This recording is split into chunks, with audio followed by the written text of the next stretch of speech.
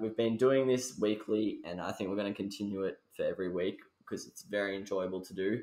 We're going to be redrafting the top 10 of the 2016 draft. Usual rules, no mature age recruits, no rookie drafts.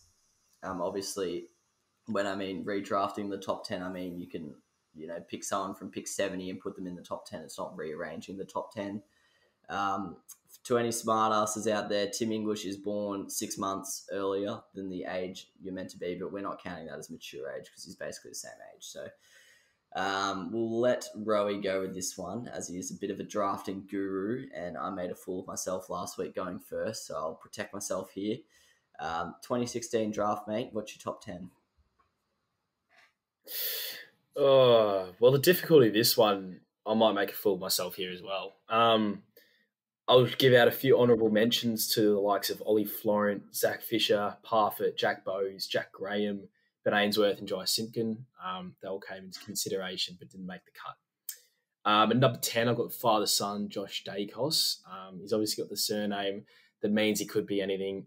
He's obviously shown a lot of promise and seems to kick a vital goal for Collingwood every week. I don't know, every time I watch the highlights, Dacos is always kicking one that keeps him in the game. At number 9,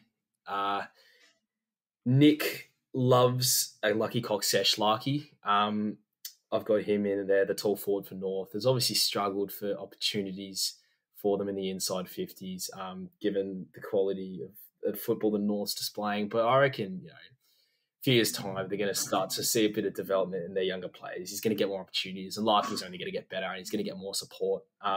Like we said, Hamish, he could do with a bloke called Ben Brown supporting him in the forward line, but unfortunately, he'll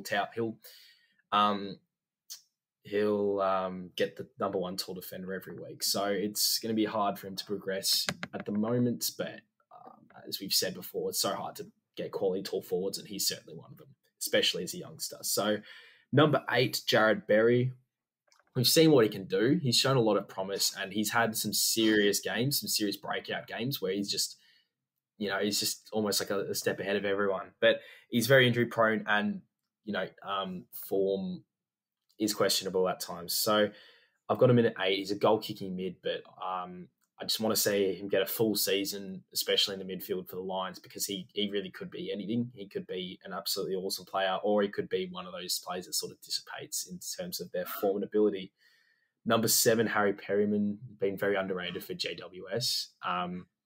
If he was playing for a Victorian team, he'd have a lot more spotlight shown on him, but he's been very good for GWS when he's played for them. Obviously, he's had an interrupted season this year, but I still back him in. He's just come back, and he seems to play every time he plays well. GWS play well. So whether you read it much into that, I don't know. But at number 6, we've got the elderly man we've just mentioned, Tim English, who's obviously huge for the Dogs. I know he's not the strongest tap ruckman, but gets around the ground and really helps out their structure, especially when he's up forward. Can obviously show he can take a few clunks, and he'll give Norton and Bruce or himself the third tall defender. And that's all you need to secure yourself a defendable score for the game. Number 5. Now, this is where it might get controversial. At number 5, I've actually got the number 1 pick in Andy McGrath, which I know is controversial, but he's been good. His scoreboard impact for a midfielder that we all expect to become elite isn't ideal at the moment.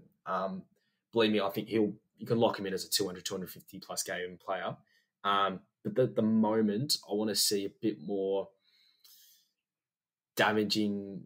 Let's create a word here: damagingness from Andy McGrath. I think he's a bit too one-dimensional at the moment, but I think he will obviously improve on that in his career to come. Shea Bolton at number 4. I think Friday night's game made him jump up in my rankings. He was absolutely awesome and shows that he is a goal-kicking mid with X-factor qualities, and it's a player that every team needs. And he's been awesome. I'm so gutted that we overlooked him because we were linked to him leading up to the draft, and we ended up taking Ben Long.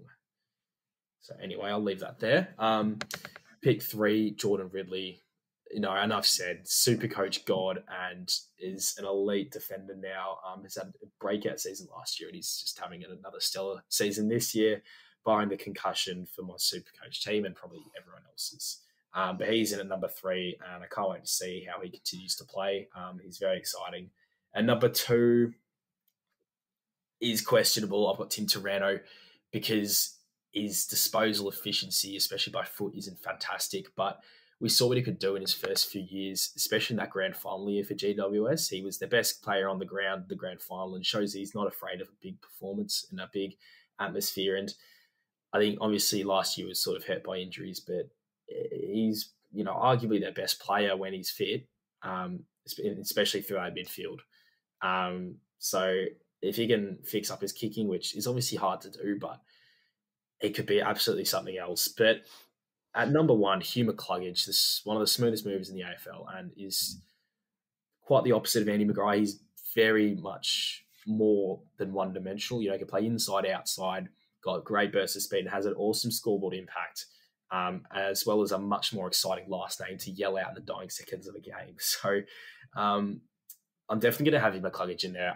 He's definitely a player I'd love to see at St Kilda, given just his poise and composure and ball use. But unfortunately, the Lions have got him, and he's just only going to get better.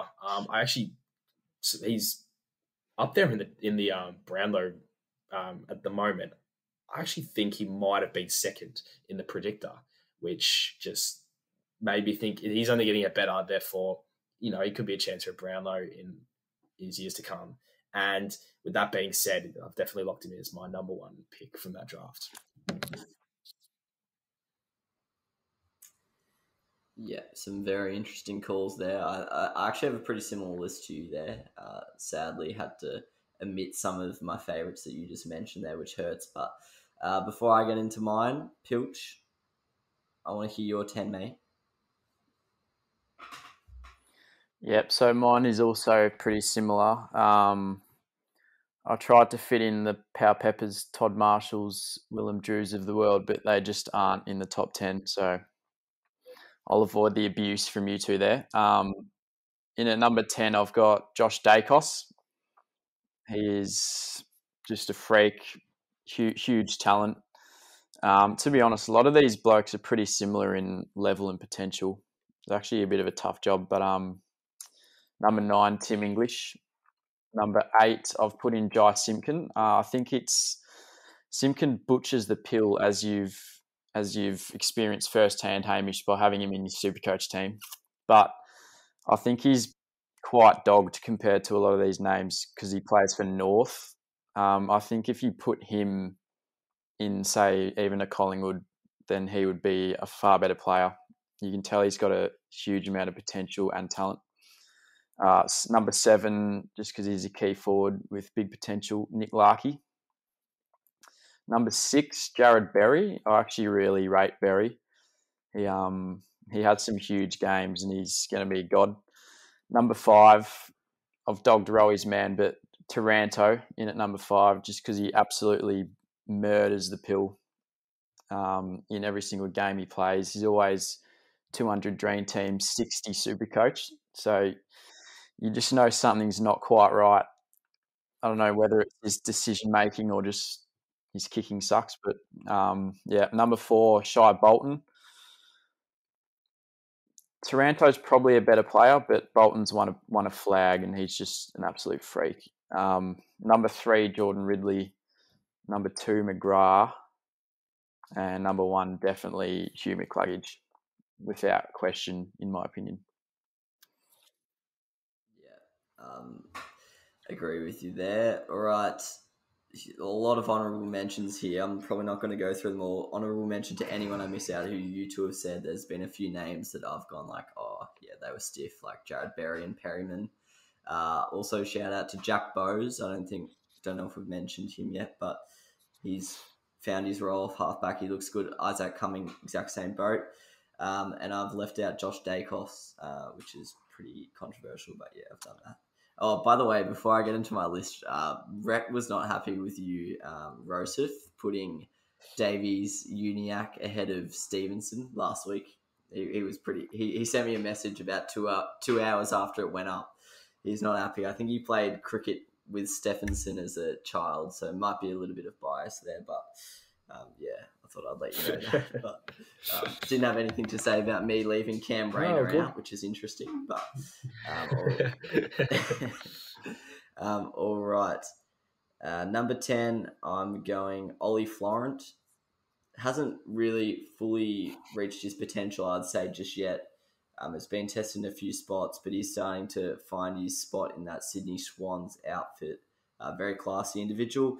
Number 9, I'm going Jai Simpkin. Last year, he was right up there in the North BNF for me in my voting, and echo exactly what Pilch just said. Brilliant ball winner, loves a clearance, just can't use it at all, and plays for a shite team. So I feel bad for him, but yeah, he needs to work on his disposal efficiency if he wants to get into a more elite echelon of the game. Number 8, I don't think he's been mentioned yet, but Jack Graham. I'm actually a really big fan of this guy. I think he gets overlooked because of Richmond, how many stars they've got, but him and Shai Bolton equally are. Well, I think Shai Bolton's a better player, but I think they both are two of the more underrated players in that side. He's really good ball winner, really like inside gritty player, doesn't get much glory, but I like him and he's won flags, so good on him. Number 7, debatably too low, but Shai Bolton. When he came into the league, I think I had him as Supercoach, and he was like a forward pocket, touched the ball like 5 times. I think, could be wrong, but maybe him and like Tyson Stengel or something came in at a similar time. Then there was blokes like Rioli, and I thought he was just another one of those guys. Didn't see much footy, kicked a goal every now and then, but he is gone on leaps and bounds. One of the most impactful ball users in the league, I'd say. He's just so good. Number 6, once again, I don't think either of you have had this guy. Big fan of him personally, but I've gone with Brandon Parfitt.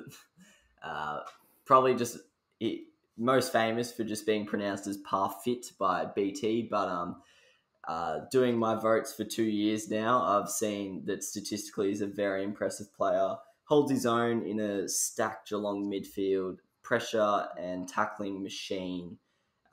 So him and Cam Guthrie, I think Cam Guthrie is getting more plaudits now, but I think they've been overlooked in that midfield for the last couple of seasons, and Parfitt deserves his plaudits as well.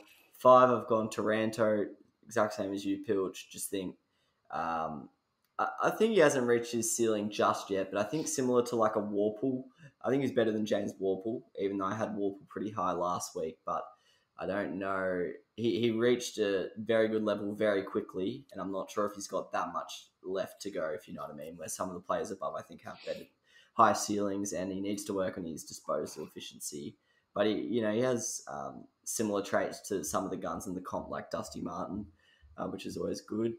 Number 4, I'm going Jordan Ridley. Currently, last year he came second in my Essendon BNF, and he's currently winning my Brownlow. And he's missed 2 weeks, so that basically says it all.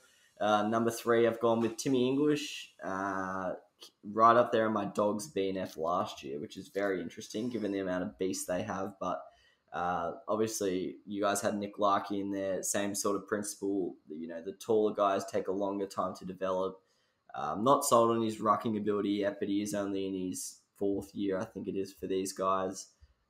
Maybe 5th, I'm not actually sure, but he's proven to be 5th. A fairly decent forward as well. Okay, 5th. Number 2, I've gone with Andy McGrath. I do get what Rowie means. Not very impactful with his touches, but I don't know. I think I'm a bit not polarized, that's not the right word, but I'm under a sort of spell with Andy McGrath. I saw him kick 4 goals in 1 quarter once in school footy, and after that, I think I just appreciate him a lot more.